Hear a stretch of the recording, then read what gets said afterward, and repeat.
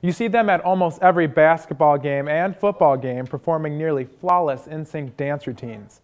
They are the Creuse High School dance team. But what does it take to become like that? Well, we took it upon ourselves to find out. The first thing you need for a good dance team? Leadership.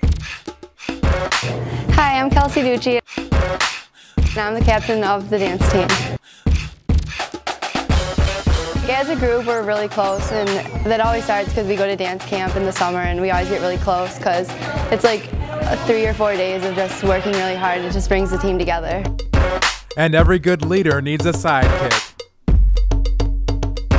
We usually all bond as a team at practice. A time for us to all hang out and get dancey and I don't know. My favorite dance move is personally the scooter.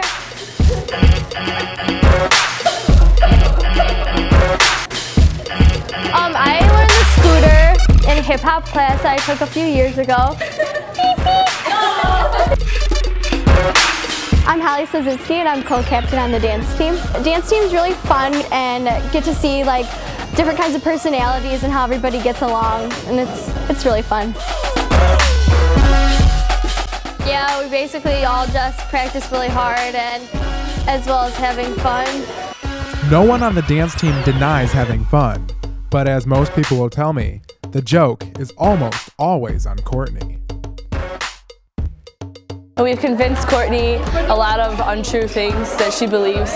Jackie Moore had everybody convince Courtney Herbert that she was pregnant when she really wasn't, but we had Courtney going for a really long time.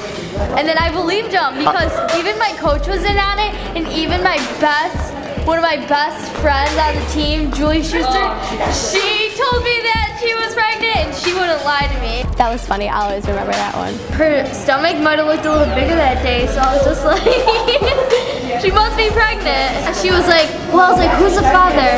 And then she was like, well, I haven't even told the dad yet, so I can't tell you. And then I was like guessing guys and stuff, and she was like, I'm going to see today if it's a boy or a girl. So like my aunt's taking, no, you don't even know, this was so convincing. It really was convincing. No.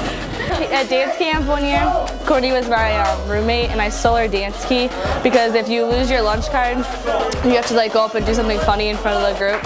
And so I stole her lunch key, and the lady got it, and she had to perform the fish in front of the whole dance camp. It was pretty funny. This is the fish out of water. That's why it looks like this. All right.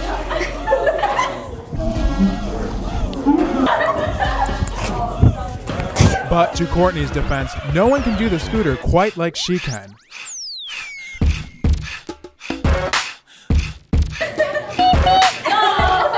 So the second thing you need for a good dance team, a good sense of humor. But on the second hand, the dance team can't always be about fun and games. You have to have a little drama, and we found it in Ashley. Oh my, George, it'll be a sec. I gotta change my pants. No, you can stand over there. We're pretty all good looking, pretty much. Dancing is the sweetest club ever because look at us. Oh.